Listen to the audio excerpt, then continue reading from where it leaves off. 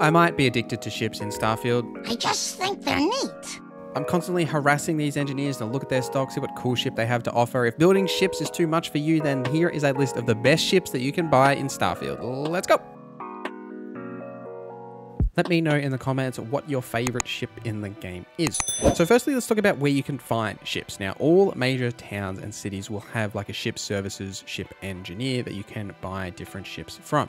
Now, these ships will be different and they're often sort of based on a theme. Like, for example, the Crimson Fleet engineer will sell Crimson Fleet ships, or the Shroud and Eklund engineer will sell Shroud ships. Like, it's sort of basic around like what they are specific to. And ship sellers will update their inventory over time as you progress through the game. So I may mention a ship here and say like, you know, this ship comes from this vendor, but that vendor may not actually sell it for you. But in my testing, it's some random element here that a lot of the sort of typical stock will rotate or update or get newer versions as you progress through the game. But then there are also unique ships, like the last ship that most of the engineers sell will be unique to that vendor. So just keep an eye on those. If you find someone that you like, then returning to that vendor to grab it when you've got the credits is also a good thing to do. But make sure you check those vendors often because they will update their stock. So I am here specifically talking about ships that you can buy, like not free ships like the Star Eagle or the Wonder Whale or others. That's a different video and that'll be coming soon when I'll link it here once it is out. But we're talking about ships you can buy, and we'll start with the best A-class ship. So A-class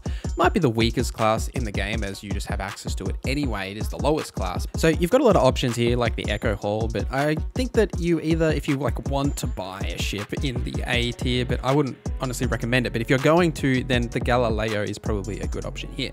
It's a much better offensive ship than say the starting Frontier, but it also has a large sort of skeletal frame that's easy to upgrade over time. Say if you wanted to keep this sort of general layout of a ship and then sort of upgrade it. Whereas, you know, compared to something like the Frontier, it's sort of hard to keep its original silhouette and sort of framework if you're trying to upgrade it over time and add new pieces. Whereas the Galileo, it's a little bit easier to do that. The Galileo also has a good crew size with 4 and a decent jump range and also some really good weaponry as already mentioned. But the real downside here is that cargo capacity. Like the first thing you'll want to do if you're using the ship is increase that cargo capacity. But all the A-class ships like have this sort of a thing where they've got like a positive and then a drawback, right? Because, you know, they can't have everything. Now the Galileo can be found at any sort of a vendor, but typically you'll find them at the New Atlantis vendor. You can grab a Galileo from there. The best B-class ship is the Shield Breaker, in my opinion. It's actually one of my favorite ships in the game. I am still using one to this day that I have like heavily upgraded and now looks like a complete maniac, but it's still a shield breaker. So the shield breaker has a great cargo size for a B-class ship at like over 2,000 as it's starting. Now, what's really unique about the shield breaker is its pulse turret. So it has these 3 pulse turrets that are really high quality turrets that will fire automatically in combat, so you don't have to fire them. So it's got that great offensive potential. Plus it has a good crew size and cargo. It's just a really good all-rounder, and because of its sort of shape, it's very easy to upgrade. So if you wanted to change the habitation modules to like add a workshop or something like that. The interiors of the ship are really good too. Like I love ships that are just sort of on one level that aren't sort of obnoxious with their like ladders and layering and stuff. Like it's a good ship for combat. It's got that potential to upgrade it in that way, and it's just a really good all-around option in the B class. The shield breaker can also be found on New Atlantis via the vendor there if you want to go and grab that bad boy. The best defensive ship is the Stronghold. So the Stronghold itself, now this is the best defensive ship because its hull is already over 1,000 when it starts out, and it has a 1,600 shield as well. So it's also got a really nice sort of like silhouette with those like massive tanks on the front that I quite like, but it's got a really solid jump range as well. It's a C-class ship, so you'll also have a ton of power to be able to apply to its different systems. A thing to point out here with the Stronghold is its offensive capabilities are its weakness because it really leans into that defensive ability. So you may want to actually change some of the weaponry on the ship if you do choose to go this route, but it is a good option, right? Like you've got ballistics and laser turrets, so it's not really good for piracy because they are turrets, so you can't fire them yourself, but also it just helps with the lower amount of maneuverability that the Stronghold has. The inside of the ship is pretty barren. Like it's sort of got like the cargo hole and sort of nothing really that is stand outish. Like, I like the layout of it. It does have a workbench, which is, you know, the main thing that you sort of want in some of these interiors. There is a lot of empty space, so running around the ship can, you know, sometimes be tedious because it is quite large, but it is quite a nice ship. And if you're really struggling in combat, it's a great option because it has that high hull and high shields, and also turrets that fire automatically that you don't have to sort of lock on and fire yourself. So it definitely helps in that regard. And you can grab the stronghold from the Aquila City ship engineer. Moving on to the best offensive ship. Now, there's plenty in this category. Like, you could even put Shieldbreaker here, to be honest, but I am a fan of Aegis, or Aegis, I don't know how you say it, but you get the Angus?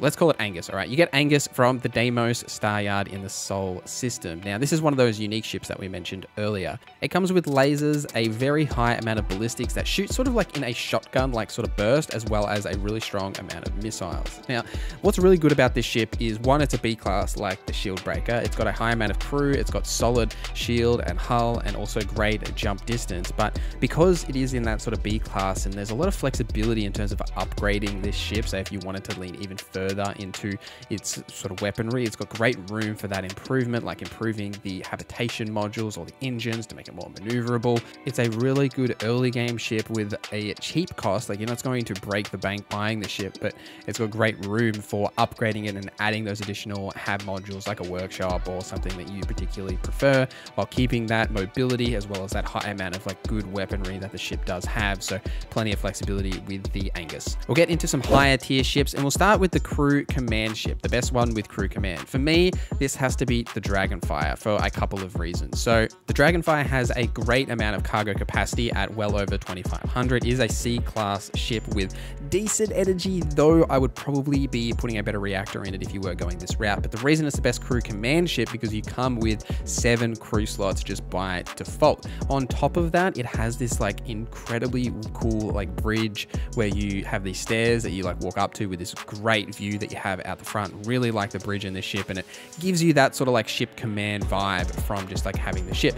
It's got a decent amount of hull and shield capacity, as well as like some okay weaponry with the particle beams and the ballistics, but I would probably be upgrading that as well as improving your reactor if you're keeping this as like your main ship. Potentially the mobility, because it does have a low amount of mobility for a ship that of this size, because it's, you know, trying to get that sort of unique look that it does have. The interiors of this ship are very well thought out. Like, it's got that amazing bridge that we already mentioned. You've got the captain's quarters sort of behind it in this like nice, you go up the stairs, and it's very rare to have stairs in ships. So I just really like the sort of general layout and look of this ship, and it's a perfect addition to your starship fleet if you do have a lot of crew and you've invested into that crew command skill. Now, the Dragonfire is one of those sort of random ships that are hard to find. I found one on the Gargoyle Landing, as well as I've also found it at the Red Mile, but it's sort of, it can be anywhere, right? Like, I'd just be checking vendors and see where it does come up for you. The best smuggling ship is probably the Crimson Fleet Wide. Now, this is also great for crew, as it does come with 7 crew.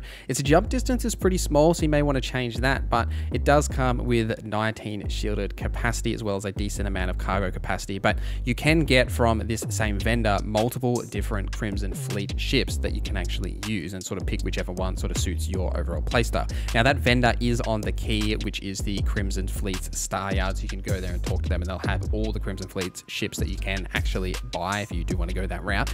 But it's a great option really because of that shielded capacity. Now, you don't necessarily need a specific like cargo holder to do any of those sort of like smuggling runs and that sort of thing, but I like the white because it's got a solid amount of cargo hold. It's a really good sized interior that is easy to upgrade and change, like I've mentioned before, plus it has a good amount of shield capacity, so it's good offensively as well compared to some of the others that are in this sort of a line. The Phantom is also a decent option, but I've also got a video that breaks down smuggling and contraband as well, so I'll link that here if you guys want to go and check that out. Next, we have the best cargo hauler, and that has to be the Silent Runner. So this is a unique ship that you can get at the Hopetown headquarters. If you go there, you'll be able to buy this. All of the Hopetown ships have a great cargo capacity. It seems to be like their sort of theme.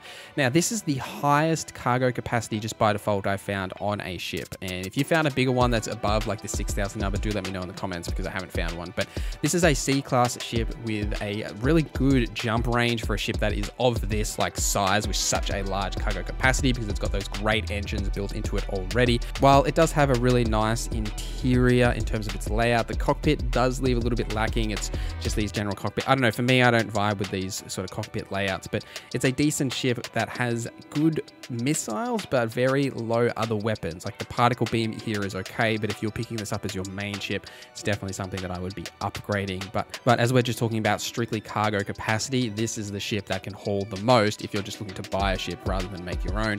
The Silent Runner is the absolute favorite for a cargo hauler sort of playstyle.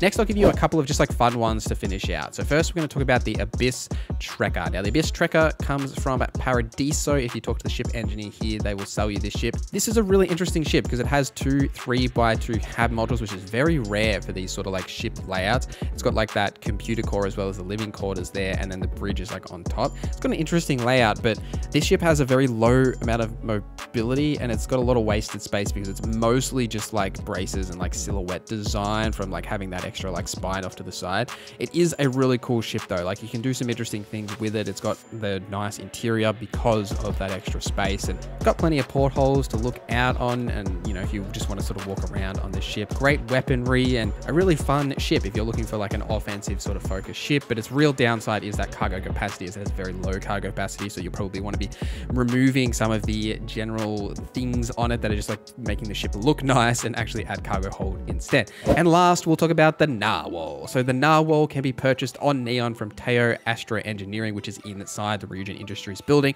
You go there and talk to the engineer, you can buy the Narwhal. This is just like a fun ship. Like it looks really unique because of its like frontal horn. It has got some really good weaponry, especially ballistics and missiles, really decent shield and hull as well. So high defensive, solid cargo being sort of around that 2000 mark. So you're not too bad there with a decent jump distance and high amount of reactor. So really a good ship if you like that sort of Teo industry design of like sort of the smooth, you know, rounded like edges. Definitely a great option, but you could change some of like the engines to give it a bit more maneuverability, because that's its main downside is the mobility. So it struggles a little bit to maneuver quickly, but you can improve the engines if you want to do that. But just a fun ship that I thought I'd call out at the end here because it's got a lot of flexibility. It's very similar to the Shield Breaker, but probably better in most of those categories, and it is a C tier ship. So great crew size, all of that good stuff. So let me know your favorite ship in the comments down below. I hope I've given you a good breadth of options here to try in your Starfield journey. Thank you guys for watching this video till the end. Thank you to our members for supporting the channel.